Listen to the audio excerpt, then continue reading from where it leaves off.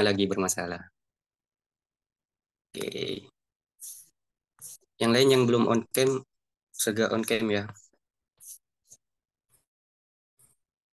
Ya, pertama-tama marilah kita panjatkan puji syukur kehadirat Tuhan Yang Maha Esa yang telah memberikan rahmat, taufik dan hidayahnya sehingga kita dapat berkumpul di pagi hari ini pada acara pertemuan formal pertama Accounting Study Club 2024. Baik, dalam mengawali acara pada pagi hari ini, izinkan saya selaku moderator akan memandu yel-yel kampus tercinta, Kampus Pancasila, Fakultas Ekonomi dan Bisnis, Universitas Jember.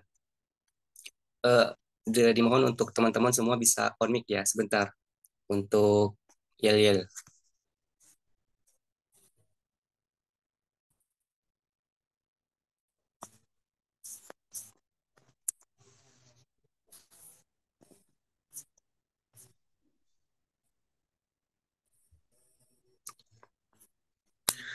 Oke, jika saya mengucapkan FEB UNED sembari tangan menyilang di dada, maka jawabannya adalah Kampus Pancasila. Kedengeran kan? Kedengaran Mas Adi. Ya. Dan jika saya mengucapkan Pancasila dengan menunjukkan jempol ke depan, maka jawabannya adalah karakter kita. Oke, coba ya. Kita coba dulu. Silakan untuk on mic ya, biar kedengeran suaranya semua.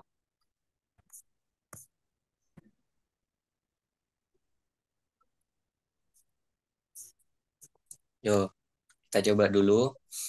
FEB UNED, Kampus Kampus Pancasila. Pancasila. Pancasila. Pancasila, karakter Karakter kita. kita. Lagi-lagi. FEB UNED, Kampus Kampus Pancasila. Pancasila. Pancasila, karakter Karakter kita. kita. Waduh, oke, terima kasih teman-teman semuanya. Selanjutnya, saya Abdillah selaku moderator akan membacakan susunan acara pada pagi hari ini. Yang pertama ada pembukaan, kemudian dilanjutkan oleh pemaparan materi, yang ketiga sesi tanya jawab, dan yang terakhir penutup. Nah, memasuki acara pertama yaitu pembukaan. Eh, Marilah kita buka acara ini dengan bacaan basmalah bersama-sama. Semoga acara pada pagi hari ini dapat berjalan dengan lancar. Bismillahirrahmanirrahim. Nah, selanjutnya memasuki acara inti yaitu pemaparan materi oleh Kak Thabed Tholib Baladraf STP dengan topik kepenulisan. Mungkin di sini teman-teman masih banyak yang kebingungan sama apa sih esai, LKTI, dan business plan, dan banyak hal lainnya yang berkaitan dengan kepenulisan. Nah, pemateri kita pada pagi ini itu sangat cocok untuk membahas topik kepenulisan karena beliau ini sudah sangat ahli ya. Banyak sekali penghargaan yang beliau dapat, mulai dari menjadi mahasiswa berprestasi utama Universitas Jember tahun 2021, kemudian peraih 250 lebih penghargaan, khususnya keilmiahan. Dan tentunya masih banyak lagi loh, teman-teman. Luar biasa sekali ya pemateri kita pada pagi hari ini. Nah, sebelum kita masuk ke pemaparan materi, saya akan menyapa terlebih dahulu nih pemateri kita. Selamat pagi, Kak Tabet.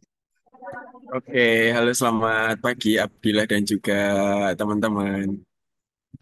Oke, gimana Kak kabarnya? Sehat-sehat?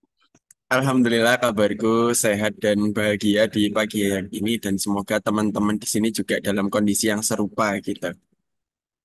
Alhamdulillah. Eh, Kak Tabet, kalau boleh tahu lagi di mana ini? Di rumah kah atau di mana? Oke, kebetulan sekarang aku lagi ada di Jember karena kemarin ada agenda offline juga di Jember dan sekarang lagi melipir di kafe setelah itu lanjut pulang ke kampung halaman sih kayak gitu. Waduh, sibuk sekali. Tapi beliau menyempatkan hadir gitu ya untuk memberikan ilmu kepada kita. Terima kasih ya untuk Kak Tabet.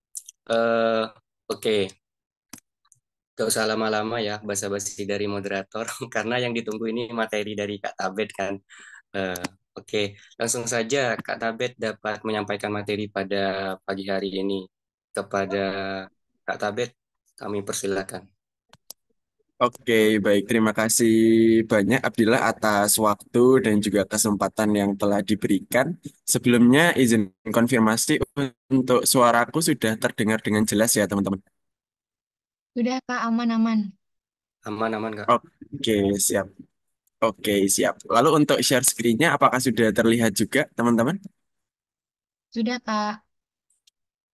Oke, siap. Terima kasih banyak, Sally, buat konfirmasinya. Kalau gitu, Kak Tapit mulai. Assalamualaikum warahmatullahi wabarakatuh. Selamat pagi, teman-teman semua.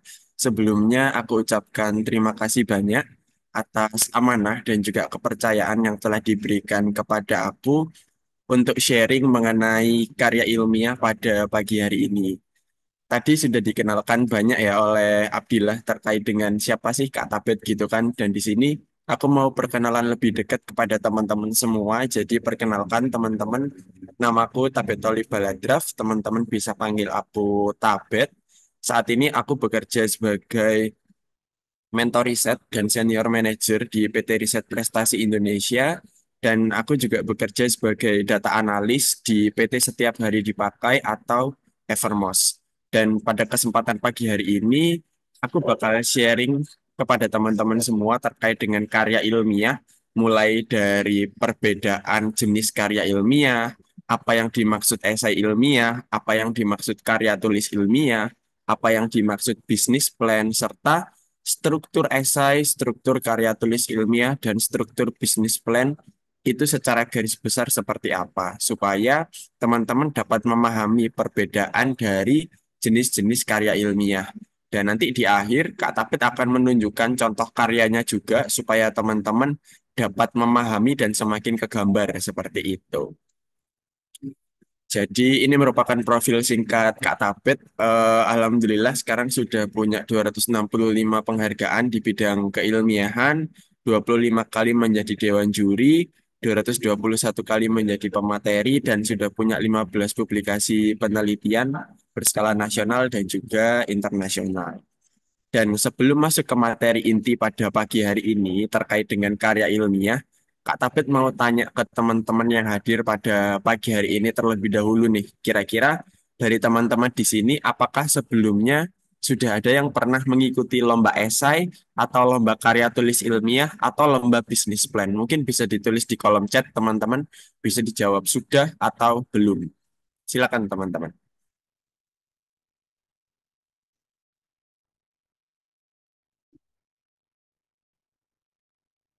Nggak usah malu-malu dan nggak usah takut ya teman-teman. Jadi santai aja di pagi hari ini karena kita belajar bareng juga. Oke, dari Shelly masih belum. Dari teman-teman yang lain, apakah masih belum juga atau sudah ada yang pernah atau bahkan sudah pernah juara gitu. Oke, dari Bunga masih belum, dari Kirana juga masih belum, dari Nurholisah juga masih belum. Oke, siap. Dari teman-teman yang lain, apakah sudah ada yang pernah atau masih belum pernah? Oke, dari Selfie juga belum, dari Abdillah juga belum, dari Vicky juga belum, dari Niken belum, dari Joli juga belum.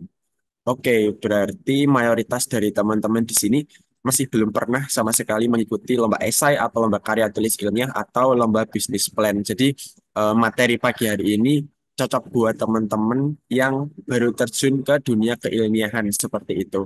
Karena Kak Tafid akan menjelaskan mulai dari hal yang mendasar kayak gitu. Jadi di awal kali ini Kak Tafid akan jelaskan terlebih dahulu perbedaan antara jenis-jenis karya ilmiah, yaitu karya tulis ilmiah, esai ilmiah, dan juga bisnis plan. Jadi, karya tulis ilmiah, esai ilmiah, dan bisnis plan ini adalah tiga jenis karya ilmiah yang paling sering dilombakan di kalangan mahasiswa gitu. Tetapi, tiga jenis karya ilmiah ini memiliki perbedaan, teman-teman. Perbedaannya terletak pada empat komponen. Yang pertama yaitu strukturnya, yang kedua yaitu abstrak, yang ketiga yaitu bahasa yang digunakan, yang keempat yaitu ide yang ditawarkan. Nah, teman-teman perlu paham terlebih dahulu nih perbedaan dari ketiga jenis karya ilmiah ini gitu. Yang pertama dari segi strukturnya. Struktur di dalam karya tulis ilmiah atau KTI itu bersifat kompleks, teman-teman, karena ada bab 1 pendahuluan, ada bab 2 tinjauan pustaka, ada bab 3 metode penelitian, ada bab 4 hasil dan pembahasan, ada bab 5 penutup. Jadi struktur karya tulis ilmiah itu serupa dengan struktur skripsi. Maka dari itu, struktur karya tulis ilmiah itu disebut kompleks gitu, karena banyak banget, bisa beratus-ratus halaman gitu.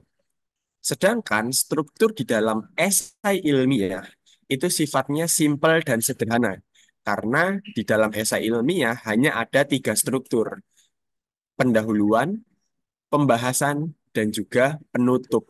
Dan biasanya esai ilmiah ini cuma 5 halaman, cuma 7 halaman, atau paling banyak itu 10 halaman gitu. Itu untuk struktur esai ilmiah. Sedangkan struktur bisnis plan itu bersifat kompleks, teman-teman. Ada bab 1 pendahuluan, di dalam pendahuluan ini nanti bakal ada penjelasan visi dan misi, struktur organisasi dan lain-lain. Terus ada bab 2 itu pembahasan. Di bagian pembahasan ini berisi mengenai analisis-analisis yang digunakan untuk meyakinkan investor. Dan di bab 3 itu adalah penutup berisi kesimpulan dan juga proyeksi keberlanjutan usaha. Dan biasanya struktur di dalam bisnis plan ini itu biasanya 20 halaman, 30 halaman, atau paling banyak 50 halaman gitu. Nggak sampai beratus-ratus halaman. Jadi itu perbedaan yang pertama. Perbedaan yang kedua dari segi ada tidaknya abstrak gitu. Kalau di dalam karya tulis ilmiah, itu ada yang namanya abstrak, teman-teman. Sedangkan di dalam esai ilmiah, itu tidak ada yang namanya abstrak. Tapi di dalam bisnis plan itu ada yang namanya executive summary, kayak gitu. Jadi merangkum bisnis yang kita paparkan, kayak gitu. Lalu perbedaan yang ketiga dari segi bahasa yang digunakan. Bahasa yang digunakan di dalam karya tulis ilmiah dan bisnis plan itu adalah bahasa baku. Harus betul-betul beracuan ke KBBI dan juga EYD gitu. Sedangkan bahasa yang digunakan di dalam esai ilmiah sifatnya lebih fleksibel, lebih dekat dengan pembaca. Teman-teman boleh menggunakan kata-kata mutiara, teman-teman boleh menggunakan quotes, atau teman-teman boleh menggunakan pantun di dalam esai ilmiah kalian, kayak gitu. Lalu perbedaan yang keempat, yang terakhir, ini yang paling penting yang perlu diperhatikan. Di dalam karya tulis ilmiah, ide yang ditawarkan itu harus bersifat implementatif dan membutuhkan waktu untuk melakukan riset. Jadi, ketika teman-teman ingin mengikuti lomba karya tulis ilmiah, maka teman-teman harus melakukan pengujian dulu, harus nge-lab dulu, harus melakukan survei dulu, harus melakukan wawancara dulu. Baru setelah teman-teman mendapatkan datanya, teman-teman bisa menulis karya tulis ilmiah. Karena karya tulis ilmiah itu bersifat implementatif, harus diterapkan dulu, kayak gitu. Itu untuk karya tulis ilmiah. Sedangkan di esai ilmiah, idenya itu bersifat gagasan dan berpotensi diterapkan jangka panjang. Jadi, ketika teman-teman ingin menulis esai ilmiah, cukup berupa ide aja, nggak perlu implementasi, nggak perlu melakukan pengujian, nggak perlu praktek, itu sudah bisa dituangkan dalam esai ilmiah karena sifatnya gagasan begitu. Sedangkan di dalam bisnis plan itu juga sama. Sifatnya itu gagasan dan memiliki potensi ke arah profit atau ke arah bisnis gitu. Jadi ketika teman-teman ingin menulis bisnis plan, bisnisnya itu nggak harus sudah jalan. Kayak gitu. Cukup berupa perencanaan aja, cukup berupa ide aja, itu udah bisa dituangkan dalam bisnis plan karena sifatnya gagasan kayak gitu. Sebagai contoh kayak gini teman-teman. Ketika teman-teman punya ide, misalkan buat suatu aplikasi pencari kerja untuk teman-teman disabilitas gitu. Kalau teman-teman mau buat karya tulis ilmiah, Berarti karya tulis ilmiah, berarti aplikasinya itu harus sudah jadi, harus bisa diakses, harus bisa digunakan, dan harus sudah diuji. Baru teman-teman bisa menulis karya tulis ilmiah. Sedangkan kalau di dalam esai ilmiah, karena sifatnya itu gagasan, cukup berupa ide aja, cukup berupa desainnya saja, cukup berupa tampilannya saja, aplikasinya itu nggak harus bisa diakses, nggak harus bisa digunakan, itu sudah bisa dituangkan dalam esai ilmiah gitu. Jadi kayak gitu. Begitupun di bisnis plan, karena sifatnya itu gagasan, seperti itu. Jadi, buat teman-teman yang masih baru terjun ke dunia keilmiahan, Kak Tabet sarankan teman-teman bisa mulai dari esai ilmiah atau bisa mulai dari itu hanya berupa ide. Teman-teman nggak perlu implementasi, teman-teman nggak perlu praktek gitu.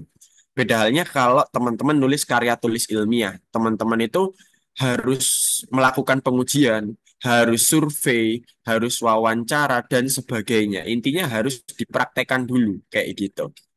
Jadi itu teman-teman perbedaan ketiga jenis karya ilmiah, yaitu karya tulis ilmiah, esai ilmiah, dan juga bisnis plan. Dan Kak Tabet harap teman-teman sudah bisa memahami perbedaan dari ketiga jenis karya ilmiah ini, supaya kedepannya teman-teman nggak salah kamar gitu ketika mengikuti lomba. Jadi kayak gitu. Kak Tabet lanjut lagi. Oke, di pagi hari ini Kak Tabet juga bakal sharing kepada teman-teman mengenai penggalian ide ilmiah ya, supaya teman-teman juga semakin terlatih gitu. Karena ketika teman-teman menulis karya tulis ilmiah, esai ilmiah, atau bisnis plan, teman-teman pasti memerlukan yang namanya ide gitu. Dan di awal ini Kak Tabet akan jelaskan 6 sumber ide ilmiah yang bisa menghasilkan ide gitu. Jadi 6 sumber ide ilmiah ini antara lain ada membaca, pengamatan, diskusi, potensi, imajinasi, dan pengembangan. Dan di sini akan Kak Tabet jelaskan satu persatu gitu. Yang pertama yaitu membaca. Teman-teman ketika terjun ke dunia ilmiah, menurut Kak Tabet, membaca itu adalah hal yang mutlak untuk dilakukan gitu.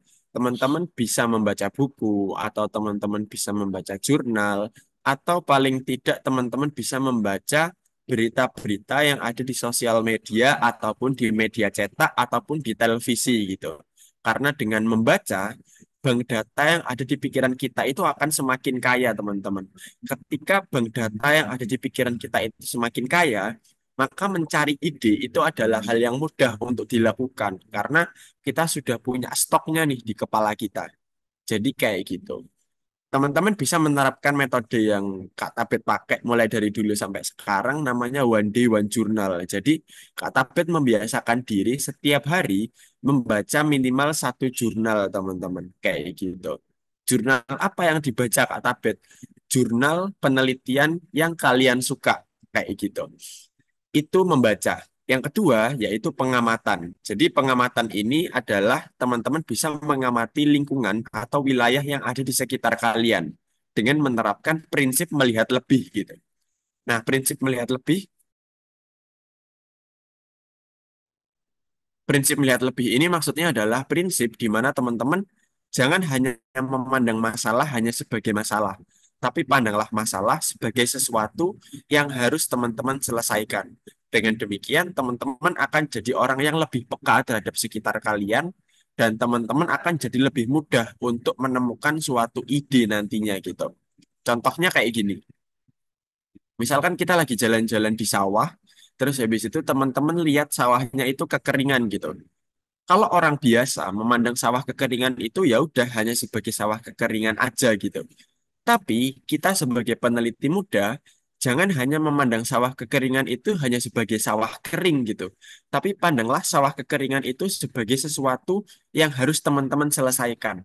Dengan demikian, teman-teman akan jadi lebih kritis, teman-teman akan jadi lebih ke-trigger gitu untuk menciptakan sesuatu guna menyelesaikan permasalahan kayak gitu. Itu yang dinamakan prinsip melihat lebih dari pengamatan gitu. Terus habis itu yang ketiga, bisa berasal dari diskusi. Jadi teman-teman bisa diskusi dengan kakak tingkat kalian, atau dengan mentor kalian, atau dengan bapak ibu akademisi yang ada di fakultas kalian, kayak gitu. Yang keempat, ini yang mudah digunakan. Sumber ide itu bisa berasal dari potensi, entah itu sumber daya alam ataupun sumber daya manusia yang dimiliki suatu wilayah. Misalkan di daerah Puger gitu, di daerah Puger itu ada potensi sumber daya alam terkait dengan perikanan gitu. Coba teman-teman kaji kira-kira hal apa yang bisa diteliti di sana berdasarkan potensi tersebut gitu. Misalkan gaya hidup nelayan, atau misalkan cash flow nelayan itu sehat atau enggak. Nah, itu bisa teman-teman teliti kayak gitu. Itu berasal dari potensi gitu. Terus habis itu yang kelima, imajinasi. Imajinasi ini pikiran seketika yang tiba-tiba muncul atau tiba-tiba terlintas gitu. Entah teman-teman lagi di jalan terus habis itu kepikiran mau buat alat ini gitu, atau teman-teman lagi di alun-alun terus habis itu kepikiran buat inovasi itu merupakan imajinasi. Dan yang keenam, ide itu bisa berasal dari pengembangan. Jadi, teman-teman bisa mengembangkan ide yang sudah ada sebelumnya dengan mengganti bahan, metode, wilayah, subjek, ataupun objek ide yang sudah ada sebelumnya. Misalkan kayak gini, teman-teman sudah menemukan penelitian terdahulu yang mana dulu itu sudah ada yang pernah buat masker ramah lingkungan yang mudah terurai dari jerami padi misalkan. Nah, setelah ada inovasi itu otomatis nggak boleh kita pakai dong karena itu tergolong plagiarisme gitu. Akhirnya kita kembangkan, kita ganti bahannya yang semula jerami padi, kita ganti dengan eceng gondok misalkan. Apakah itu boleh Kak Tabet? Jawabannya boleh banget kayak gitu. Itu penerapan pengembangan teman-teman. Jadi buat teman-teman di sini, ketika teman-teman menulis suatu karya ilmiah, idenya itu nggak harus benar-benar baru, nggak harus benar-benar fresh gitu, nggak harus benar-benar belum ada sebelumnya. Teman-teman boleh kok mengembangkan yang sudah ada sebelumnya, kayak gitu. Jadi itu teman-teman, 6 sumber ide ilmiah yang bisa teman-teman pelajari lebih lanjut. Lalu untuk selanjutnya ada metode penggalian ide ilmiah. Kurang lebih ada 3 metode yang dulu sering Kak Tabet pakai ketika zaman-zaman lagi ambisius buat kompetisi. Yang pertama yaitu metode famasi, yang kedua yaitu scamper atau teman-teman lebih kenal dengan ATM, amati tiru modifikasi, dan yang terakhir yaitu reverse thinking. Nah, di sini aku jelaskan satu persatu. Yang pertama yaitu metode famasi. Jadi metode famasi ini merupakan metode yang bekerja dengan cara mengkaji fakta yang ada di lapangan terlebih dahulu. Kita cari tahu fakta yang ada di lapangan itu apa sih kayak gitu. Setelah kita menemukan fakta, selanjutnya kita mencari permasalahan di dalam fakta tersebut. Setelah kita menemukan permasalahan, selanjutnya kita melakukan kajian untuk mencari tahu penyebabnya apa dan dampaknya seperti apa. Setelah kita melakukan kajian, baru kita bisa menciptakan suatu solusi. Itu metode famasi. Yang kedua yaitu scamper atau ATM. Jadi teman-teman boleh memodifikasi atau mengembangkan ide yang sudah ada sebelumnya. Entah itu dengan mengganti bahan, metode, wilayah, subjek, ataupun objek penelitian kalian.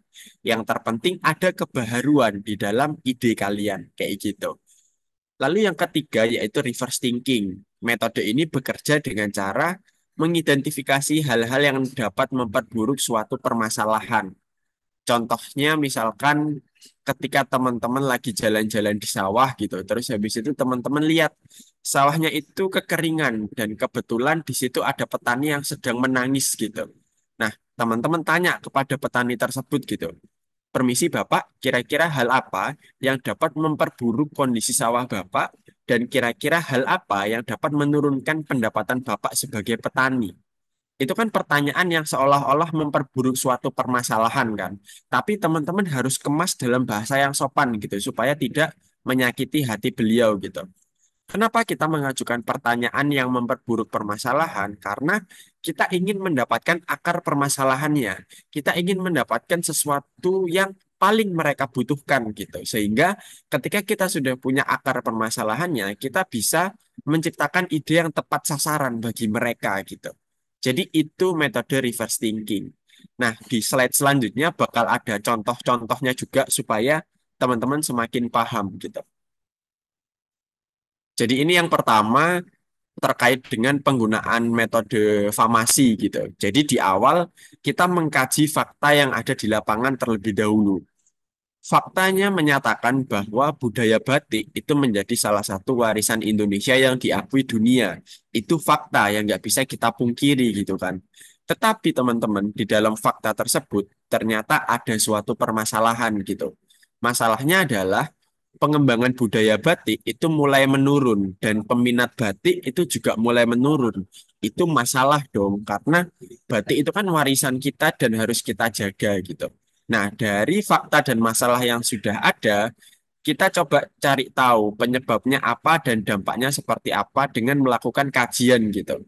Oh, ternyata setelah melakukan kajian ditemukan bahwa pengrajin batik, khususnya perempuan, itu mengalami penurunan motivasi dalam berkarya, sehingga pengembangan budaya batiknya itu menurun gitu. Terus habis itu hal ini itu berdampak terhadap pemberdayaan bagi para perempuan pengrajin batik gitu. Nah, dari kajian yang sudah ada, kita bisa menciptakan solusi, misalkan strategi pemberdayaan pengrajin batik perempuan gitu. Nah, setelah kita punya solusi, baru kita mencari data pendukung dan metode penelitian yang sesuai kayak gitu. Itu contoh penggalian ide famasi gitu. Nah, selanjutnya ini yang dinamakan metode scamper atau ATM. Jadi di awal kita cari masalahnya dulu. Misalkan kita menemukan masalah tingginya perempuan yang menjadi single parent di wilayah A gitu. Terus habis itu solusi sebelumnya yang sudah pernah ada itu ada penelitian analisis peran ganda perempuan sebagai kepala rumah tangga di wilayah A gitu. Setelah kita ketemu solusi sebelumnya, kita selanjutnya melakukan kajian kayak gitu. Nah, dari kajian itu kita menemukan bahwa penelitian ini itu dilakukan di wilayah A dan menggunakan metode kualitatif deskriptif berdasarkan teori feminisme radikal gitu. Nah, setelah kita kaji seperti itu, kita selanjutnya melakukan pengembangan, entah itu metodenya, entah itu wilayahnya, entah itu subjeknya atau objeknya, kayak gitu. Nah, akhirnya tercetus deh solusi baru gitu, analisis peran ganda perempuan sebagai kepala rumah tangga di wilayah B. Jadi pengembangannya itu terletak pada wilayah penelitiannya dan itu sudah jadi ide milik kalian gitu. Sudah jadi ide baru gitu. Jadi seperti itu. Itu penerapan metode scamper dan Kak Tabet rasa gampang ya untuk teman-teman terapkan nantinya gitu ketika ingin menulis suatu karya ilmiah. Dan yang terakhir yaitu penggalian ide reverse thinking, teman-teman. Nah, kalau penggalian ide reverse thinking ini kan pertanyaan yang kita ajukan kepada subjek penelitian kita dengan tujuan untuk mendapatkan akar permasalahan gitu kan. Di awal kita kaji dulu teman-teman, masalahnya apa sih kayak gitu.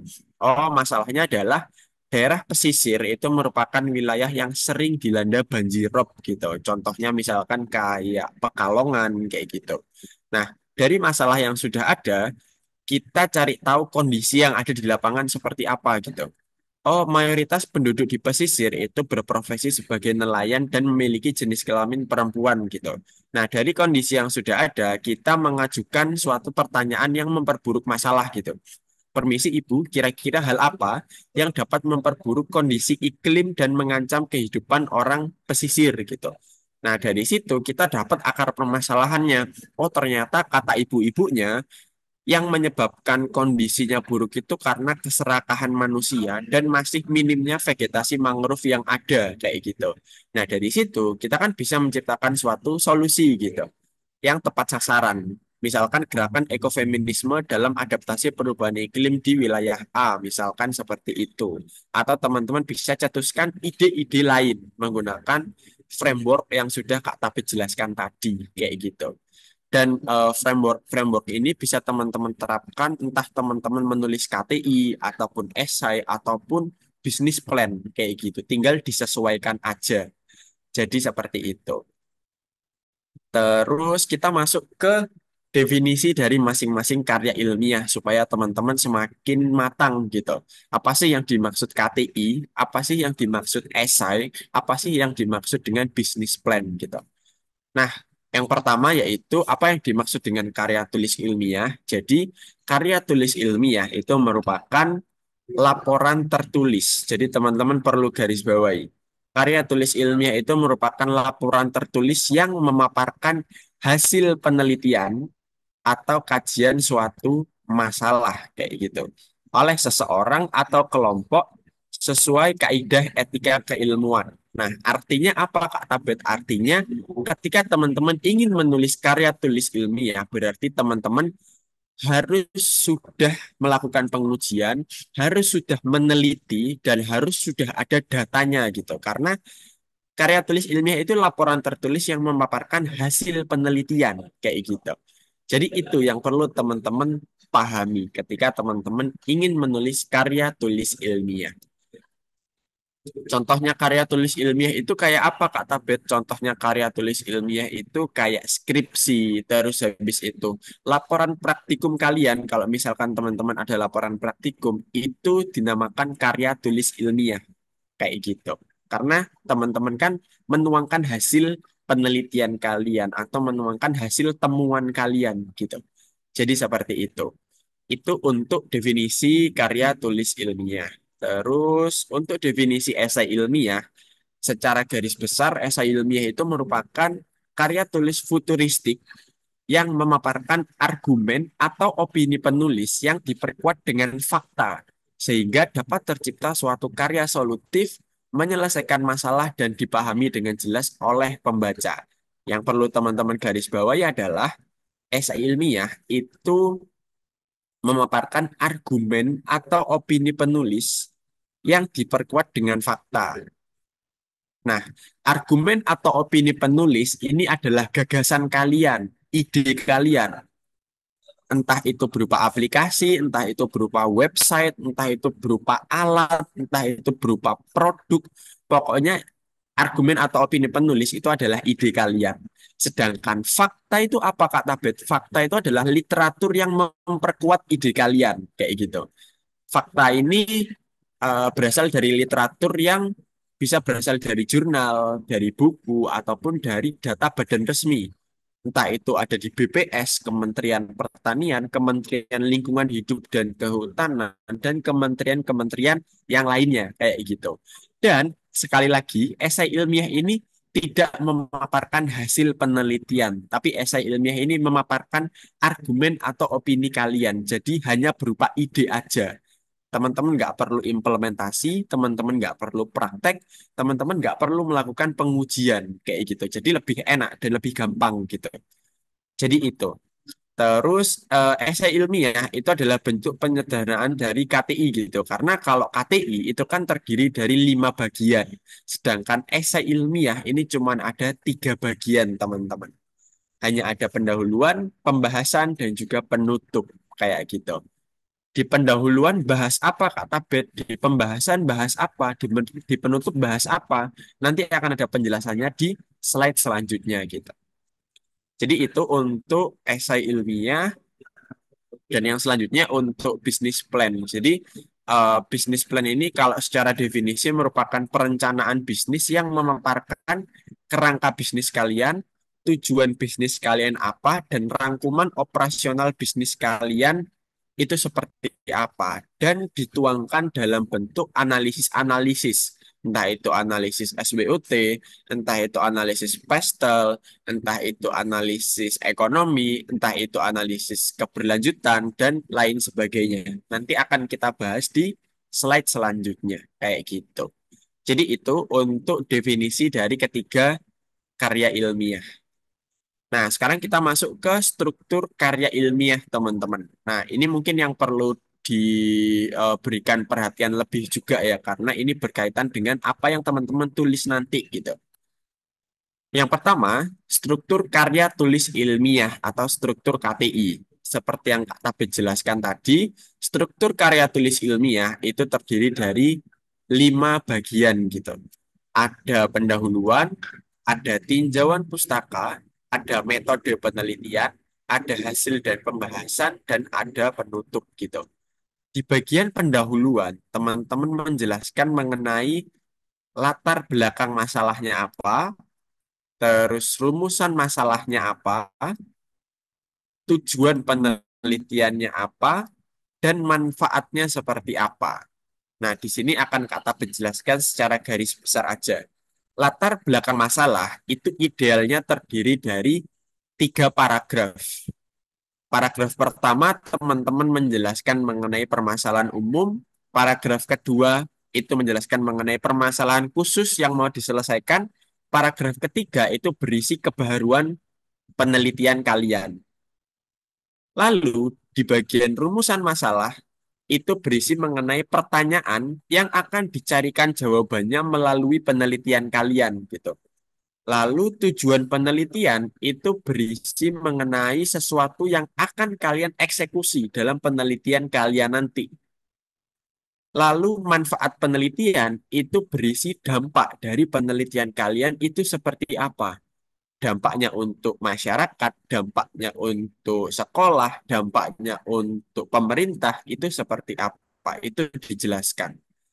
Lalu bagian kedua yaitu tinjauan pustaka, ini berisi landasan teori yang relevan dengan penelitian kalian. Kayak gitu.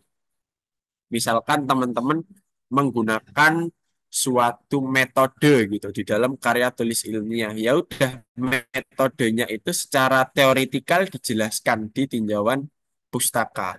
Atau teman-teman sedang meneliti di wilayah pesisir pantai gitu. Ya udah dituliskan pesisir pantai itu seperti apa secara teoritikal kayak gitu. Atau teman-teman sedang meneliti tentang petani gitu. Ya udah dituliskan petani secara teoritikal itu seperti apa kayak gitu. Lalu yang ketiga yaitu metode penelitian ini berisi tahapan penelitian dan detail pelaksanaan penelitian kalian dalam mengumpulkan data gitu. Itu teman-teman tuliskan secara detail mulai dari awal ditemukannya masalah, pengumpulan datanya seperti apa, sampelnya siapa aja, sampai teman-teman mengolah datanya itu seperti apa, kayak gitu. Nanti bisa teman-teman pelajari lebih lanjut. Lalu yang keempat, itu ada hasil dan pembahasan, itu berisi mengenai temuan yang didapatkan dari penelitian kalian, kayak gitu. Lalu yang terakhir yaitu penutup, ini berisi kesimpulan dan juga saran. Jadi seperti itu. Itu untuk struktur karya tulis ilmiah. Nah, selanjutnya ada struktur esai ilmiah, teman-teman. Nah, struktur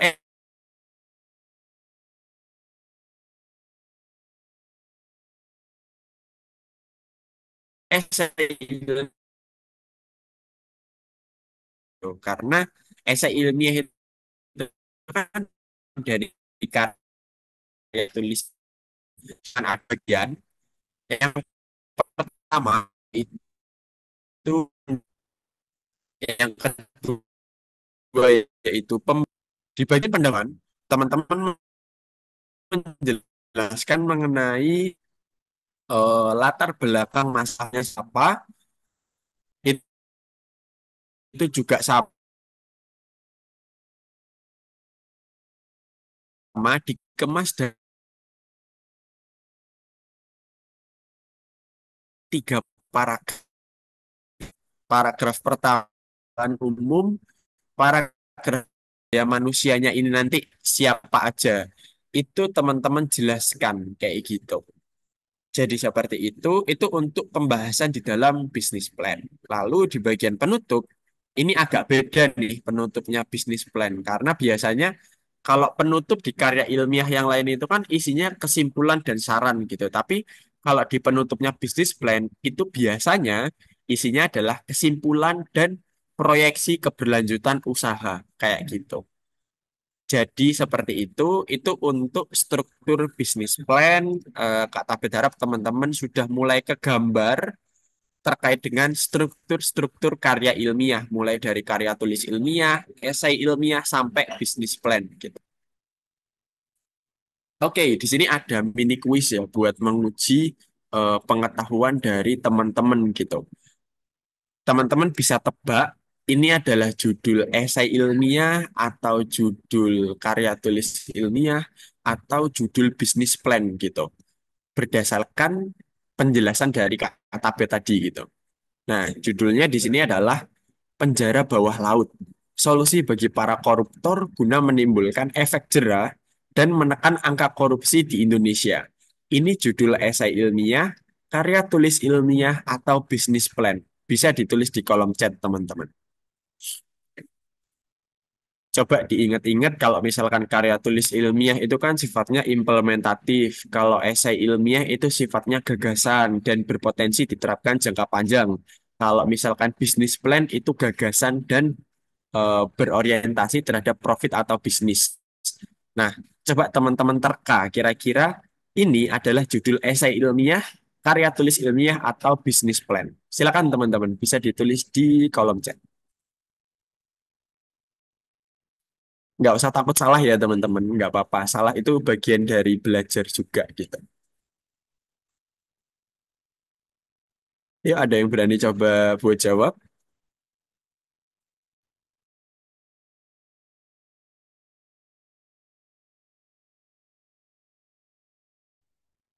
Kalau nggak ada yang berani, aku coba tunjuk nih salah satu gitu.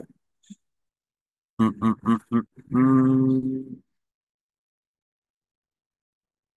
Oke, mungkin aku coba tunjuk ya. Mungkin nanti kalau udah ditunjuk jangan kabur ya teman-teman. Karena berdasarkan pengalamanku, ketika udah ditunjuk orangnya kabur langsung leave Zoom gitu. Aku coba tunjuk Bunga Ilma deh. Coba Bunga Ilma. Kira-kira ini judul esai ilmiah, karya tulis ilmiah, atau bisnis plan. Coba. Mungkin esai ilmiah ya, Kak. Oke, alasannya kenapa Bunga? Karena ini berdasarkan gagasan gitu. Oke, siap. Oke, thank you dari Bunga udah berani untuk coba jawab ya. Oke, Kak Tabet coba tunjuk lagi salah satu siapa ya? Siapa ya? Siapa ya? Mungkin dari Joli deh, dari Joli Azahra. Coba kira-kira ini esai ilmiah, karya tulis ilmiah, atau bisnis plan? Esai ilmiah, Kak, Oke, alasannya kenapa Joli? karena ini memberi kayak ide gitu, solusi. Hmm, oke, siap. Oke, thank you dari Joli ya, udah berani buat jawab juga. Oke, dari teman-teman ada yang berani buat coba jawab di kolom chat deh, nggak apa-apa. Esai gitu aja, atau KTI, atau bisnis plan gitu. Atau sepakat dengan jawaban Bunga sama Joli gitu. Oke, kata Sally, esai. Kata teman-teman yang lain,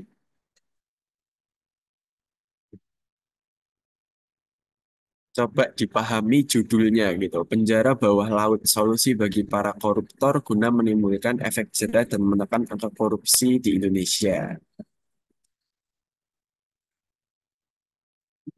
Oke, kayaknya teman-teman ini ya sepakat ya sama jawabannya Bunga, Joli, sama Sally. Jawabannya adalah ini memang judul esai ilmiah kayak gitu. Kenapa Kak Tabet ini bisa jadi judul esai ilmiah? Alasannya betul. Ketika teman-teman baca lengkap judul ini, pasti teman-teman langsung berpikiran bahwa ide ini itu nggak bisa diimplementasikan dalam waktu yang singkat gitu. Butuh waktu yang lama untuk mengimplementasikan ide ini, apalagi kita gitu sebagai mahasiswa. Nggak mungkin mengimplementasikan ide ini kayak gitu. Secara otomatis ini bukan karya tulis ilmiah dong. Nah, tinggal dua nih, antara esai ilmiah atau bisnis plan gitu. Nah, coba kita baca lagi, apakah judulnya berorientasi ke arah bisnis gitu. Setelah kita baca lengkap, ternyata judulnya tidak berorientasi ke arah bisnis gitu kan. Nggak ada profit-profitnya sama sekali gitu. Maka dari itu, bisnis plan kita eliminasi. Berarti ini adalah judul esai ilmiah. Jadi kayak gitu teman-teman. Nah, sebenarnya teman-teman udah paham sih, tapi masih takut-takut gitu buat menjawab. Jadi nggak perlu takut-takut teman-teman. Pede aja gitu buat jawab, nggak apa-apa. Thank you buat teman-teman. Kita lanjut lagi. Ada mini quiz lagi.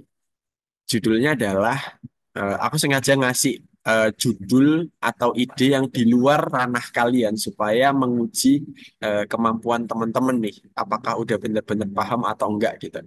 Judulnya adalah pengaruh kulit batang jamblang, kulit manggis, dan kayu manis terhadap penurunan kadar gula darah pada mencit gitu. Menurut teman-teman, ini judul esai ilmiah, KTI atau business plan. Silakan ditulis di kolom chat teman-teman. Oke, kata Sally KTI, kata teman-teman yang lain, ini esai KTI atau business plan gitu. Oke, kata Imam KTI, Kirana KTI, kata Abdillah juga KTI, KTI. Oke, siap. Ada lagi yang mau coba jawab? Ini KTI, esai atau business plan gitu. Kata Alfiatun KTI. Oke, Kak Tabe tunggu sampai 10 lebih 9 deh. 10 lebih 9, teman-teman bisa jawab ini KTI atau esai atau business plan gitu. Judulnya adalah pengaruh kulit batang jamblang, kulit manggis, dan kayu manis terhadap penurunan kadar gula darah pada mencit gitu. Kata selfie KTI. Oke, siap. Kata Niken juga KTI. Oke, siap, siap, siap. Kata Bunga juga KTI. Oke, kata Bet tunjuk salah satu dan jangan kabur lagi ya teman-teman. Karena yang terakhir itu Bunga, tapi tadi Bunga udah jawab. Jadi sebelum Bunga itu ada Niken. Jadi coba Niken, kira-kira alasannya kenapa kok ini KTI gitu. Dari judul itu tentunya memerlukan penelitian atau Oke, kajian.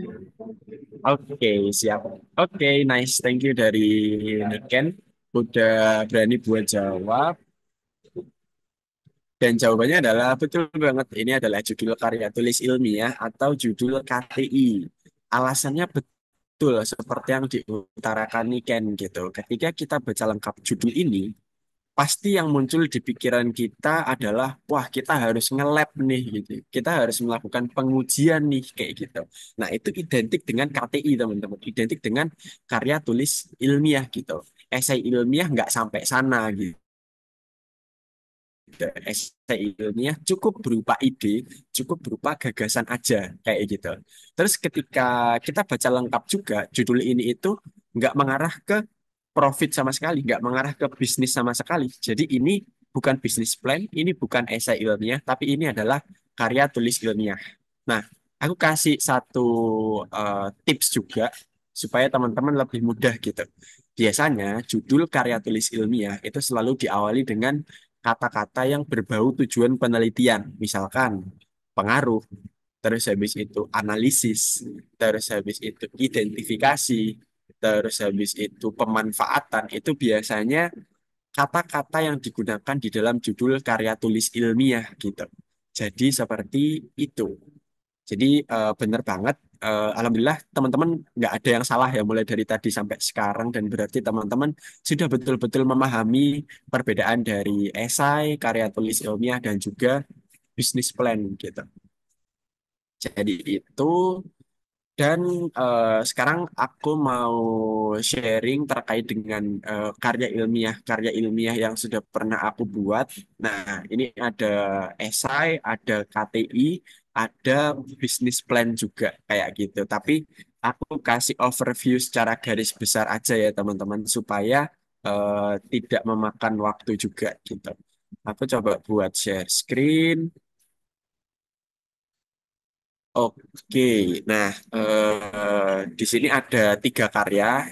Yang pertama ini adalah karya tulis ilmiah.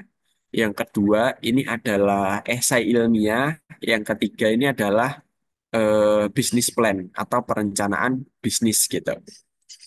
Nah, kalau karya tulis ilmiah itu secara garis besar kan terdiri dari 5 bagian gitu kan.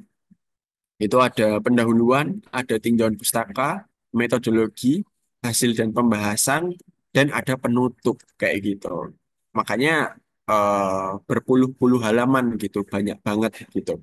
Terus habis itu, ketika teman-teman lihat seperti yang Kak Tabel singgung tadi, kalau kita mau nulis karya tulis ilmiah, kita harus implementasi, kita harus melakukan pengujian, kita harus ke lapangan gitu kan. Dan ini beberapa contoh dokumentasi di lapangan gitu. Saat itu Kak Tabet buat suatu alat yang bisa mengidentifikasi kematangan daun tembakau supaya mempermudah proses sortasi gitu dengan menggunakan Fuzzy Dani gitu. Dan akhirnya Kak Tabet sama teman-teman itu ke lapangan untuk cari daun tembakau sebagai sampel.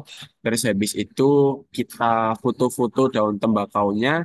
Terus habis itu kita klasifikasikan apakah daun tersebut itu tergolong matang, tidak matang, atau sedang gitu. Itu Kak Tabet implementasikan kemarin bareng tim juga kayak gitu. Jadi ini bentuk alatnya, terus ini bentuk aplikasinya untuk sortasinya gitu, buat tahu daunnya itu udah mateng atau belum gitu. Jadi itu.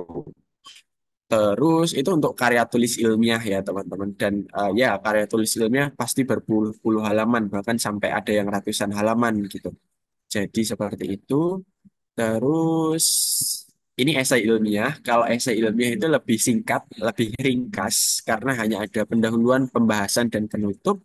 Ini ada di sini ada pendahuluan, terus ini ada isi atau pembahasan, terus nah di isi atau pembahasan ini Kak Tabit jelaskan detail tuh penjelasan mengenai ide yang Kak Tabit punya gitu. Idenya seperti apa, cara kerjanya seperti apa, langkah strategisnya seperti apa, pihak-pihak yang terlibat siapa aja itu Kak Tabet jabarkan semua. Terus ada konklusi atau penutup gitu. Nah, itu untuk menyimpulkan ide yang Kak Tabet punya gitu.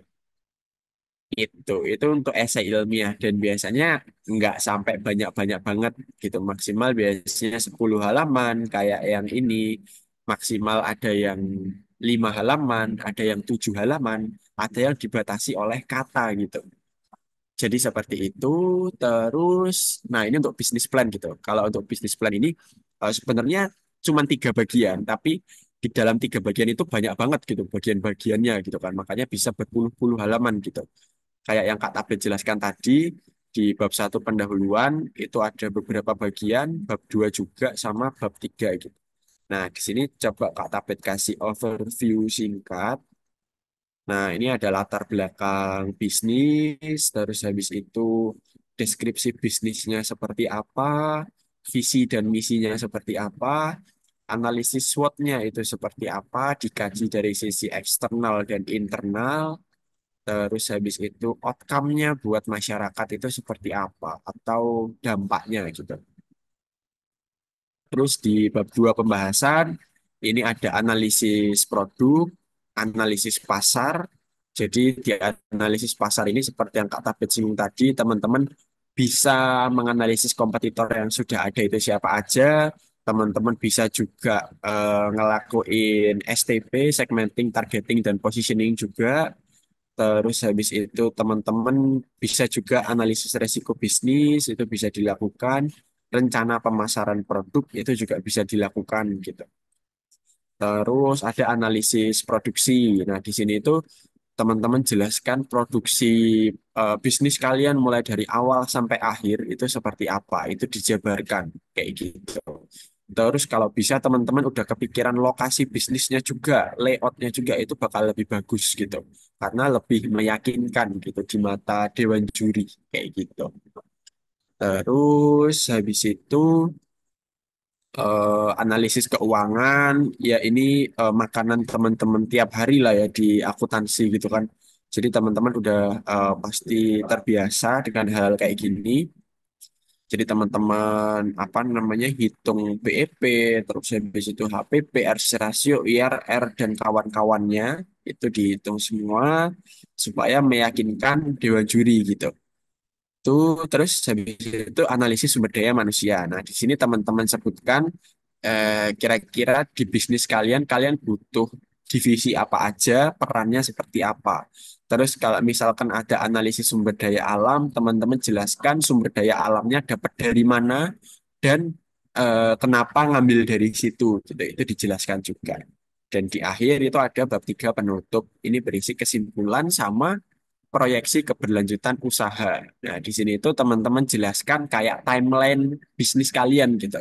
Misalkan 2020 kalian ngapain, 2021 kalian ngapain, 2030 kalian ngapain gitu. Itu dijabarkan supaya memperlihatkan bahwa bisnis plan kalian itu visioner gitu, sudah ada pandangan ke depan gitu. Dan terakhir tentunya daftar pustaka kayak gitu. Itu kalau dari Kak Tabet, kita kembali ke PowerPoint dulu. Oke, mungkin sebagai motivasi penutup aja ya buat teman-teman gitu. Jadi dulu ketika Kak Tabet masih awal-awal pertama kali menjadi mahasiswa dan aktif lomba gitu, Kak Tabet punya goals gitu, pengen masuk koran gitu, pengen masuk media gitu. Tapi dengan berita yang positif ya teman-teman, jangan sampai maling ayam atau korupsi gitu kan. Tapi Kak Tabib pengen masuk media dengan karya yang Kak Tabib punya biar bisa dibaca orang banyak gitu. Dan alhamdulillah itu udah terwujud mulai dari tahun 2020 sampai sekarang. Beberapa karya Kak Tabib diliput di beberapa media nasional dan sudah dipublikasi juga di berbagai jurnal gitu. Dan harapannya teman-teman di sinilah selanjutnya yang bisa mewujudkan hal tersebut gitu. Jadi itu dan quotes terakhir dari aku, teman-teman perlu paham bahwa berprestasi itu memang nggak menjamin kita bakal jadi orang yang sukses ke depannya gitu. Nggak bakal menjamin kita bakal jadi direktur ataupun CEO ataupun manajer ataupun C-level gitu. Tapi dengan berprestasi itu membuka banyak peluang kita untuk menuju kesuksesan tersebut gitu. Dan hal ini sudah terbukti di Kak Tabet gitu. Jadi berkat karya ilmiah yang besarnya itu cuma 5 lembar, cuma 7 lembar, cuma 10 lembar, tapi bisa ngantar Kak Tabet ke luar negeri gratis gitu, ke Turki sama ke Inggris gitu. Terus habis itu berkat karya ilmiah, Kak Tabet bisa apa-apa beli sendiri, beli laptop sendiri, beli HP sendiri, beliin HP buat mama, beliin emas buat mama, dan lain sebagainya gitu. Dan itu menunjukkan bahwa itu nggak menjamin kita bakal jadi orang sukses, tapi membuka banyak peluang kita menuju kesuksesan tersebut gitu. Jadi seperti itu. Dan alhamdulillah sebelum lulus udah dapat kerja di salah satu startup di Indonesia juga kayak gitu. Itu pun berkat karya ilmiah teman-teman kayak gitu. Jadi seperti itu. Itu keuntungan yang bakal teman-teman dapatkan juga pastinya ketika teman-teman terjun ke dunia ilmiah kayak gitu. Oke, jadi mungkin itu teman-teman sharing aku pada pagi hari ini. Udah sekitar 1 jam ya aku sharing bareng teman-teman semua. Semoga apa yang aku sampaikan bisa bermanfaat bagi teman-teman ke depannya ketika teman-teman ingin terjun ke dunia keilmiahan. Buat teman-teman yang mau sharing, yang mau discuss, yang mau curhat mengenai kepenulisan, feel free aja teman-teman bisa catch up aku di Instagram, nggak usah sungkan-sungkan dan juga nggak usah takut-takut gitu, santai aja. Jadi kayak gitu. Pesanku terakhir buat teman-teman, aku tunggu kabar prestasinya dari teman-teman Accounting Study Club Fakultas Ekonomi dan Bisnis Universitas Jember. Mungkin itu dari aku. Thank you. Aku tutup. Wassalamualaikum warahmatullahi wabarakatuh. Aku kembalikan ke Abdillah. Terima kasih. Waalaikumsalam warahmatullahi wabarakatuh. Wah, terima kasih ya Kak atas pemaparan materinya mengenai kepenulisan. Nah, eh, selanjutnya adalah sesi tanya jawab. Bagi teman-teman yang ingin bertanya, dipersilakan untuk mengaktifkan fitur raise hand terlebih dahulu ya. Atau kalau masih malu-malu bisa ditulis di kolom chat. Nanti akan saya bantu untuk membacakan pertanyaannya.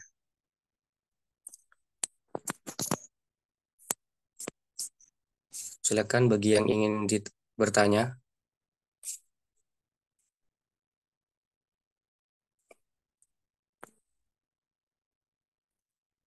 mumpung masih ada Mas Tabet ini di sini. Jadi bisa langsung dijawab.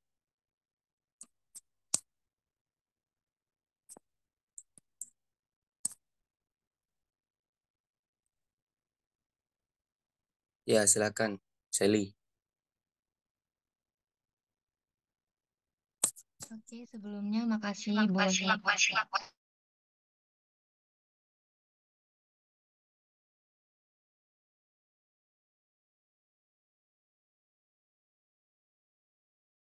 maaf sebelumnya. Jadi makasih buat Mas Abi udah mempersilahkan. Dan untuk Kak Tabet, di sini aku mau tanya Kak. Nah, tadi kan sempat Kak Tabet bilang bahwasannya kunci dari kepenulisan itu kan adalah membaca ya Kak ya. Nah, kan sedangkan eh kayak kita gitu masih minim gitu loh Kak mau mau baca-baca gitu. Nah, kita tuh lebih suka kayak mendengarkan gitu kayak dengerin mungkin podcast-podcast kayak gitu Kak. Nah, mungkin ada saran nih dari Kak Tabet kita bisa mendengarkan channel dari apa kayak gitu-gitu Kak. Mungkin itu saja Kak, apa bisa dipahami maksud saya gitu Kak. Terima kasih Kak Tabet. Oke, siap langsung aku jawab ya, Abdillah, untuk pertanyaan dari Sally. Terima kasih banyak buat pertanyaan yang menarik ya dari Sally terkait dengan keilmiahan gitu. Jadi memang salah satu jalan untuk memahami dan mendapatkan suatu insight itu dari membaca gitu. Tapi nggak semua orang itu suka baca. Itu real memang, itu nyata adanya gitu. Nah, gimana caranya kalau misalkan kita nggak suka baca, tapi kita pengen mendapatkan insight juga, salah satunya dari mendengar, itu bisa. Nah, sekarang pertanyaannya adalah, apa yang harus kita dengar supaya kita bisa mendapatkan insight, entah itu berupa ide, ataupun berupa suatu insight yang lain. Channel apa sih yang perlu kita dengar gitu. Nah, di sini mungkin aku coba untuk share screen ya, sambil aku coba cariin channelnya dulu. Jadi kurang lebih ada dua channel yang bisa teman-teman apa namanya dengarkan dan bisa teman-teman pelajari lebih lanjut gitu. Ada tiga channel gitu. Nah, yang pertama itu teman-teman bisa dengerin channelnya Pak Gita Wirjawan. Nah, di channelnya Pak Gita Wirjawan itu banyak banget insight yang bisa teman-teman dapatkan. Entah itu permasalahan-permasalahan yang ada di Indonesia ataupun ide-ide masa depan. Pak Gita sering banget mengutarakan hal-hal seperti itu. Jadi teman-teman bisa gali channelnya Pak Gita Wirjawan kayak gitu. Itu yang pertama. Nah, aku coba buat share screen ya sebentar.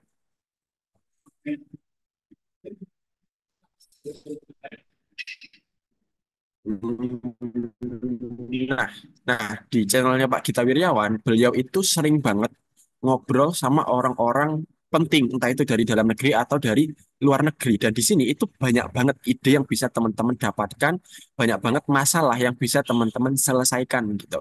Sebagai contoh yang apa namanya judulnya penulis 300 buku anak beri tips agar rajin baca. Nah, di dalam video ini itu bakal ada suatu solusi gimana caranya kita bisa meningkatkan minat baca dari anak-anak. Nah, di situ banyak banget solusi yang dipaparkan oleh narasumber dan juga Pak Gita gitu. Nah, teman-teman bisa ambil ilmu dari situ, bisa teman-teman tuangkan dalam kepenulisan gitu.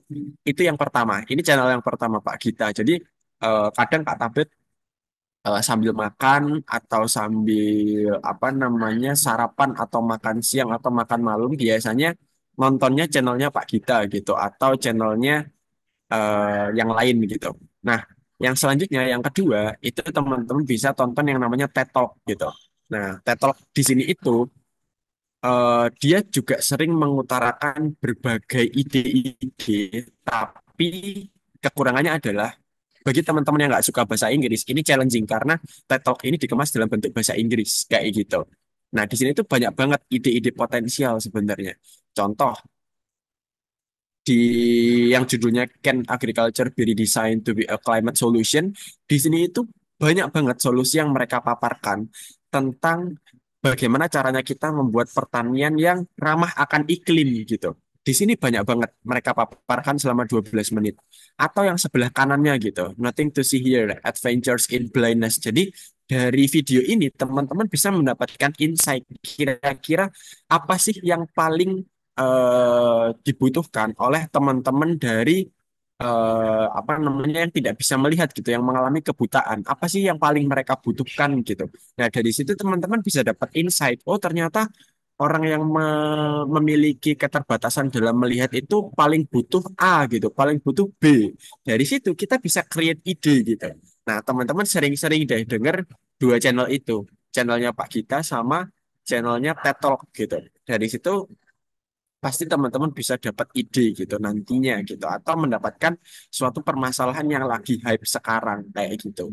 Itu kalau teman-teman pengen dapat ini ya, pengen dapat suatu ide atau pengen dapat suatu masalah.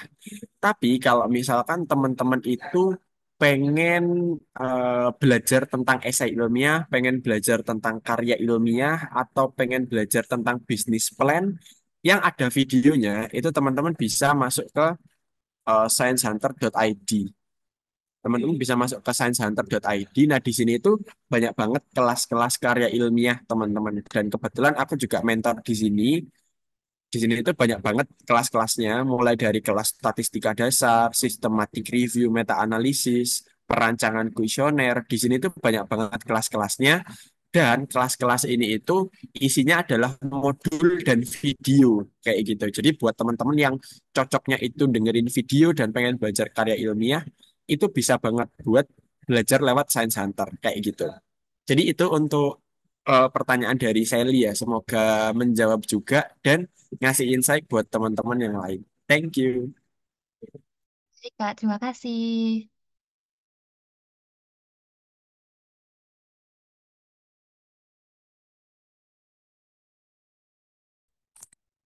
Oke, silakan bagi yang lain. Gak usah malu-malu.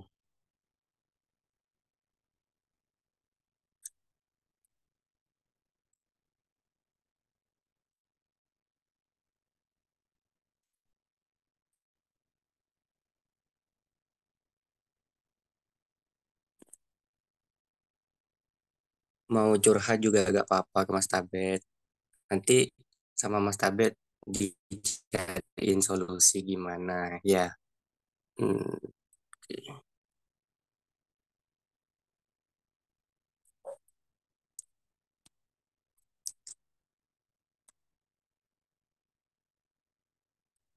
Oh ya, mungkin sambil aku sharing juga ya, Abdillah, terkait dengan apa namanya tips buat teman-teman yang masih awal dan belum pernah mencoba ikut lomba gitu. Karena kalau aku lihat teman-teman kan tadi mayoritas masih belum pernah ikut lomba sama sekali gitu, sambil nunggu teman-teman yang tanya juga. Jadi ketika teman-teman pertama kali mengikuti suatu lomba, teman-teman harus pilih lomba yang tepat. Jangan asal pilih lomba. Maksudnya gimana Kak Tabet? Jadi dunia lomba itu sebenarnya kebagi ke dalam dua tier, teman-teman. Kebagi ke dalam dua tingkatan. Tingkatan yang pertama itu adalah lomba-lomba yang sudah bergengsi. Tingkatan yang kedua itu lomba-lomba yang masih awal-awal gitu. Nah, lomba-lomba yang bergengsi itu biasanya diadain di univ-univ besar dan lombanya itu udah tahunan, rutin buat diadain gitu. Sedangkan lomba-lomba yang masih awal-awal itu biasanya diadakan universitas-universitas yang bukan top PTN gitu.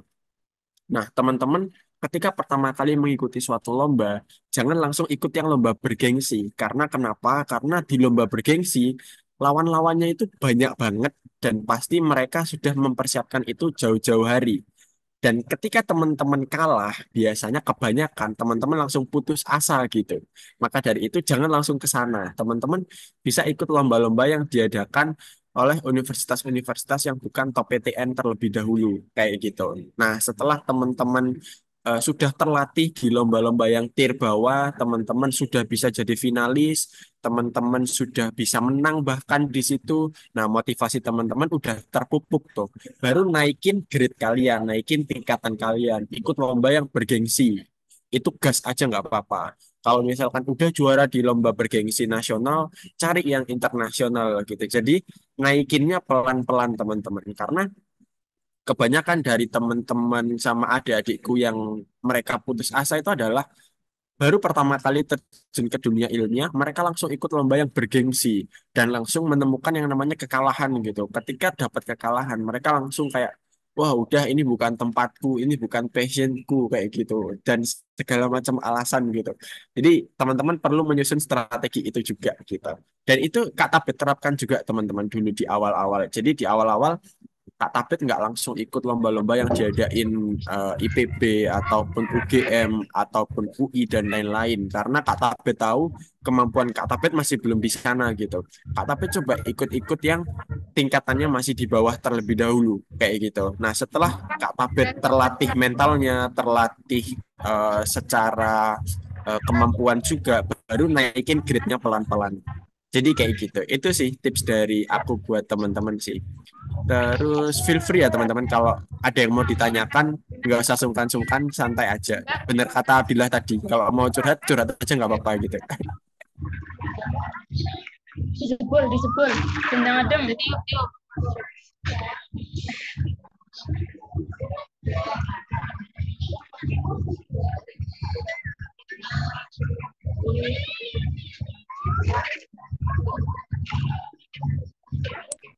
Oh iya, silakan Imam Taufik. Mohon maaf sebelumnya nggak bisa on cam ya Kak ya. Saya ingin tanya untuk apa ya? Kan kita ingin ikut lomba gitu kan awal-awal. Namun kadang kita mau ikut yang kayak karya tulis ilmiah gitu kan harusnya ada penelitian. Dan sedangkan tema yang kita bawa itu lingkungan. Harusnya kita kan butuh teman-teman dari mungkin dari Perta atau mungkin FTP. Nah, namun di sini itu kadang kita masih nggak ada relasi, nggak ada pertemanan dari fakultas lain gitu. Jadi gimana Kak? Kira-kira tipsnya itu gimana buat nyarinya dan eh, biar kita sama-sama nyari yang niat lomba dan juga kadang kita mau ngajak yang udah pinter gitu. Cuman takutnya nggak enaknya itu kitanya cuman jadi beban aja. Padahal kita udah try hard gitu. Kira-kira tipsnya gimana?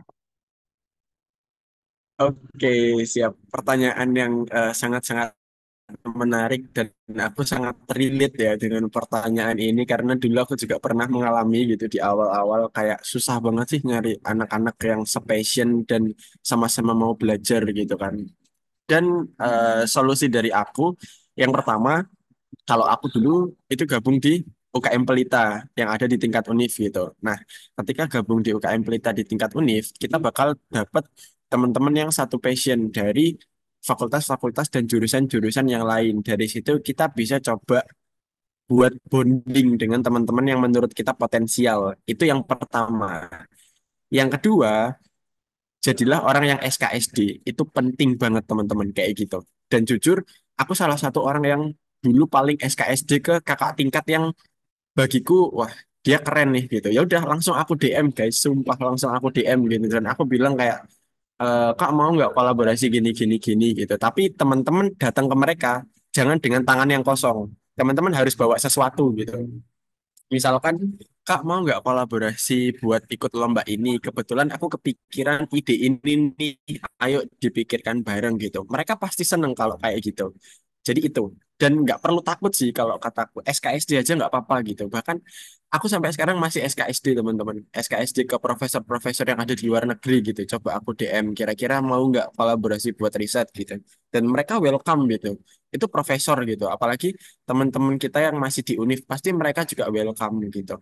Jadi itu tips dari aku, nggak perlu takut gitu, nggak perlu takut dan nggak perlu sungkan gitu. Misalkan teman-teman ngelihat ada seseorang yang wah dia itu juara terus, dia itu sering ikut lomba, sering jalan-jalan gitu gara-gara lomba. Aku mau DM tapi takut. Nah itu justru teman-teman membatasi diri kalian sendiri. Padahal teman-teman nggak tahu respon mereka seperti apa kan sebenarnya gitu. Jadi coba aja dulu nggak apa-apa gitu. Kalau misalkan mereka nggak respon atau nggak mau, gimana Kak Tabit? Nggak apa-apa, cari lagi yang lain. Masih banyak kok gitu.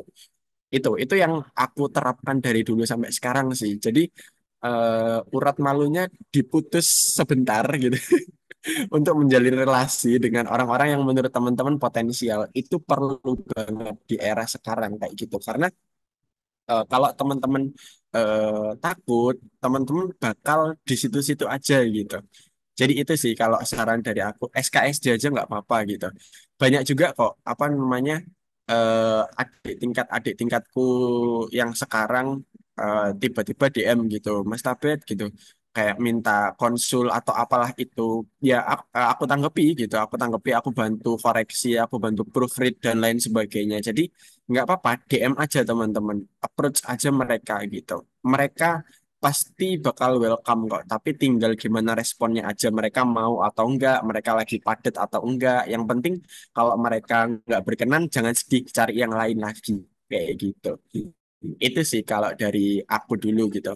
Dan apa namanya, salah satu contohnya yang aku terapkan itu dulu aku ketika mahasiswa itu aku DM yang namanya Ilham Muhammad. Kalau teman-teman tahu Ilham Muhammad itu Mawapres Nasional tahun 2022 kayak gitu. Nah, kita pernah satu lomba dulu kebetulan. Kita pernah satu lomba, dia juara satu, aku peringkat 10 gitu. Nah, dari situ aku pengen belajar kan sama dia kan. Akhirnya aku DM si Ilham. Ilham gimana caranya gini gini gini. Aku mau belajar gini gini gini. Kolaborasi yuk gitu. Akhirnya jadi bestie sampai sekarang gitu. Jadi teman dekat sampai sekarang gitu. Sering curhat-curhatan. Kalau ada apa kesempatan kita saling sharing juga kayak gitu. Jadi itu perlu teman-teman terapkan juga kayak gitu. Jadi jangan malu-malu gitu di era sekarang. Jadi loss aja sih kalau kataku nggak apa-apa gitu. Itu sih kalau dari aku. Semoga menjawab ya buat Imam dan bisa diterapin juga buat teman-teman yang lain. Thank you.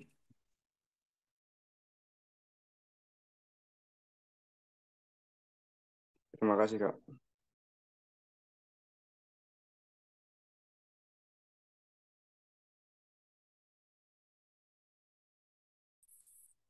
Oke, silakan. Ayo, masih dibuka ini sesi pertanyaannya.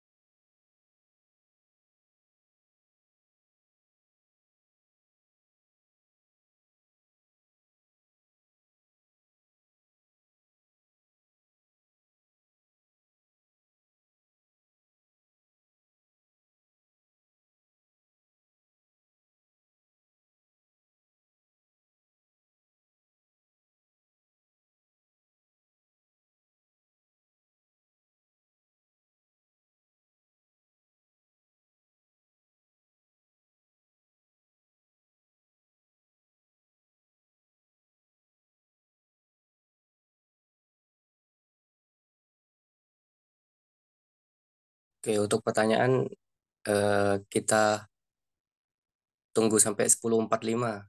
Bisa ya, Kak Tabitnya? Oke, aman. Ya, buat teman-teman, masih kita tunggu pertanyaannya sampai 10.45. Silakan bisa ditulis juga, gak apa-apa.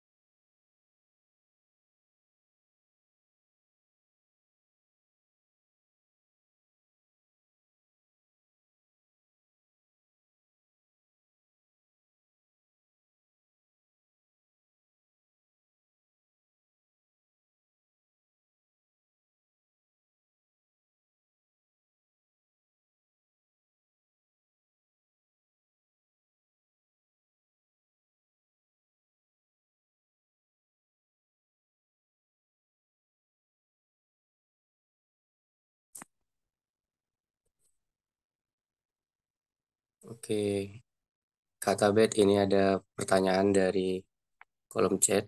Saya bacain ya, Kak. Kak mau tanya, kan pasti setiap anak itu ada mood swing gitu. Kayak kadang mau buat baca jurnal, kadang juga bosan. Nah, gimana caranya supaya meski kita lagi di fase bosan buat baca, kita tuh tetap konsisten buat baca jurnal penelitian gitu. Terima kasih, Kak. Oke, siap. Terima kasih banyak ya dari Bunga atas pertanyaannya terkait dengan One Day One Journal ya. Jadi kalau dari Kak Tabet sendiri, yang pertama yang perlu teman-teman pahami adalah pahami dulu bagaimana cara membaca jurnal yang baik dan benar kayak gitu. Karena kebanyakan dari teman-teman membaca jurnal itu dibaca semuanya gitu kan, mulai dari abstrak sampai ke daftar pustaka. Padahal membaca jurnal itu ada caranya supaya teman-teman bisa mendapatkan intinya dengan cepat gitu. Yang pertama, teman-teman baca abstraknya dulu kayak gitu. Karena di dalam abstrak itu sudah terangkum semua yang ada pada jurnal tersebut, mulai dari masalah apa yang mau diselesaikan, tujuan risetnya apa, metode yang dipakai itu apa, terus habis itu hasilnya seperti apa, kayak gitu. Jadi di awal baca abstraknya terlebih dahulu. Nah, setelah teman-teman membaca abstraknya, selanjutnya teman-teman bisa membaca kesimpulan dari jurnal tersebut. Karena di kesimpulan itu akan dijabarkan lebih detail mengenai tujuan penelitiannya apakah sudah tercapai atau belum kayak gitu. Nah, sebenarnya baca jurnal itu cukup seperti itu. Kita udah bisa dapat intinya kayak gitu. Tapi kalau teman-teman mau baca mulai dari awal sampai akhir dan memang teman-teman suka baca, itu it's okay, nggak masalah gitu. Jadi itu yang pertama. Yang kedua, biasanya ketika kita pengen memupuk suatu kebiasaan positif, kita memerlukan suatu ganjaran teman-teman supaya kita bisa konsisten untuk melakukan hal tersebut gitu. Nah, itu udah disebutkan juga di buku Atomic Habit gitu. Jadi, kalau misalkan teman-teman pengen membiasakan diri membaca jurnal penelitian, teman-teman perlu memberikan ganjaran kepada diri kalian dan ketika kalian sudah berhasil membaca satu jurnal tersebut dalam satu hari. Misalkan kayak gini, aku mau beli jajan yang aku pengen gitu. Nah, dengan demikian ada kebiasaan yang teman-teman pupuk, ada ganjaran yang bakal teman-teman dapatkan. Nah, ketika itu sudah dilakukan secara terus-menerus, itu bakal satisfying gitu, bakal nagih gitu. Wah, kalau aku mau beli jajan yang aku pengen, aku harus nyelesain baca jurnal ini dulu gitu. Nah, itu akan jadi suatu kebiasaan ke depannya gitu. Jadi usahakan biasakan diri ketika teman-teman ingin memupuk suatu kebiasaan positif, barengi dengan suatu ganjaran atau suatu reward bagi kalian. Tapi rewardnya di sini jangan yang boros-boros ya teman-teman, yang secukupnya aja gitu. Jangan sampai teman-teman berlindung di balik kata self reward gitu. Misalkan, wah aku hari ini udah baca jurnal nih kayak gitu. Habis ini aku mau beli sepatu, ah nggak kayak gitu dong gitu kan. Jadi cukup beli jajan yang kamu pengen, ke hal-hal sederhana yang bikin kamu bahagia gitu. Jadi kayak gitu. Itu jawaban dari aku dan semoga menjawab juga buat Bunga ya. Terima kasih.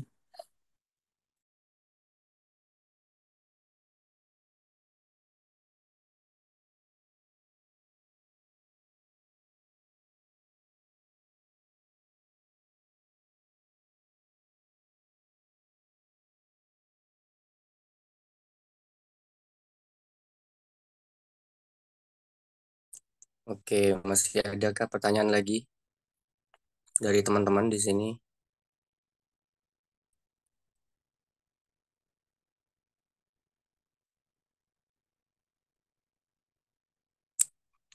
Oh iya, itu ada pertanyaan lagi, Kak, dari Niken.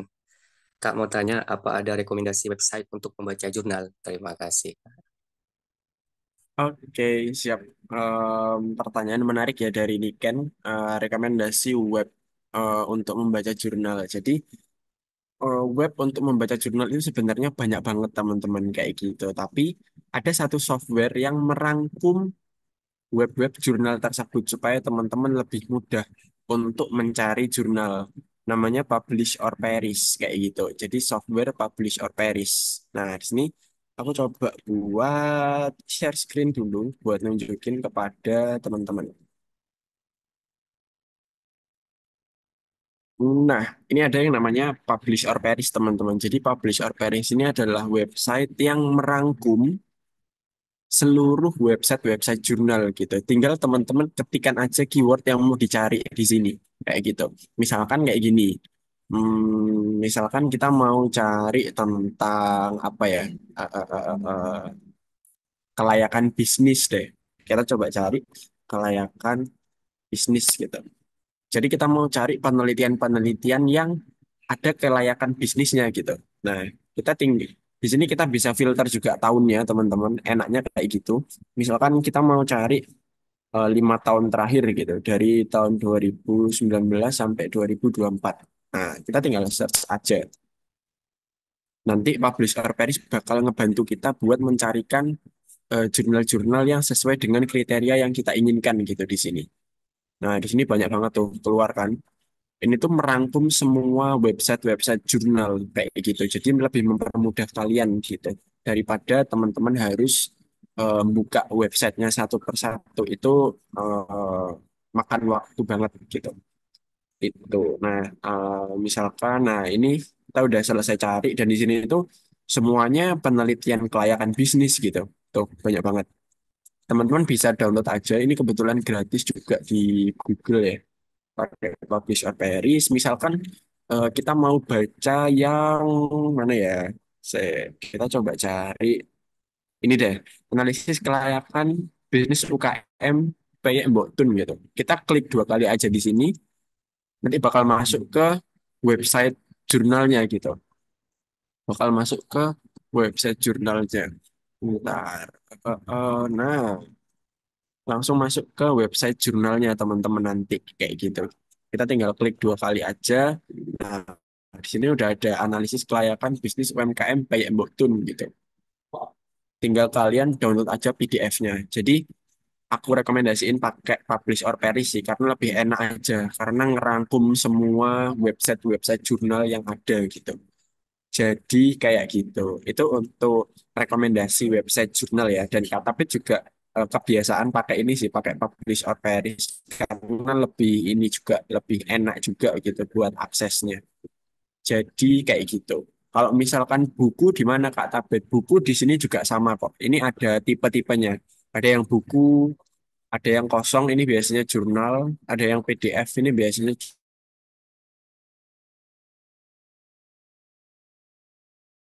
dari Kak Tabet. Semoga ini ya, semoga apa? Semoga menjawab juga untuk pertanyaan dari Niken. Terima kasih.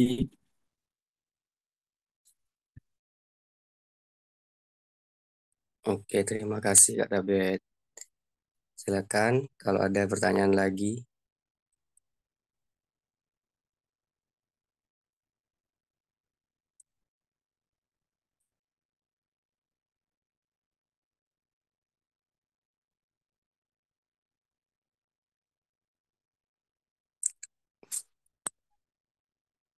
Oke, kita tunggu sampai 10.52 ya. Ya, karena sudah 10.52. Kalau begitu, sesi pertanyaan kami tutup. Baik, sebelum kita masuk ke penutupan, kita akan melakukan sesi dokumentasi terlebih dahulu ya. Untuk Kak Tabet dan teman-teman semua, eh, dokumentasi akan dibantu oleh Kak Seli. Silakan untuk Kak Seli. Oke, mungkin teman-teman yang belum on cam bisa on cam terlebih dahulu ya.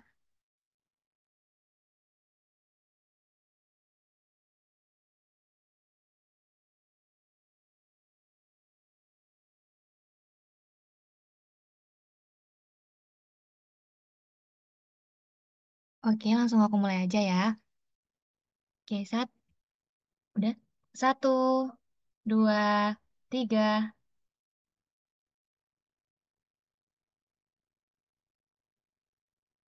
Oke, sekali lagi.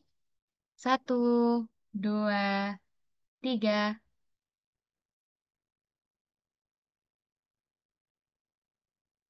Oke, sudah. Terima kasih. Oke, terima kasih Kak Seli. Baik, teman-teman semua. Demikianlah pemaparan materi perihal kepenulisan oleh pemateri luar biasa kita, yaitu Kak Tabet. Ya, semoga materi yang telah disampaikan itu dapat bermanfaat bagi kita semua ya. Kami sampaikan juga terima kasih kepada Kak Tabet atas pemaparan materinya. Semoga di lain kesempatan, di lain waktu kita bisa bertemu kembali. Saya selaku moderator mengucapkan terima kasih kepada semua pihak yang ikut terlibat untuk mensukseskan acara ini dan saya juga memohon maaf jika ada sesuatu hal yang kurang berkenan dalam pelaksanaan acara hari ini. Marilah kita tutup acara ini dengan bersama-sama mengucapkan hamdalah. Alhamdulillahirrabbilalamin. Akhir kata, Fakultas Ekonomi dan Bisnis Universitas Jember untuk perekonomian dan bisnis dunia, jayalah selamanya. Wabillahi taufik wal hidayah. Wassalamualaikum warahmatullahi wabarakatuh. Sampai ketemu di pertemuan formal kedua. See you. Makasih, Kak Tabet. See you teman-teman, semangat ya. Yo, izin live dulu ya. Assalamualaikum. Salam. Waalaikumsalam warahmatullahi wabarakatuh.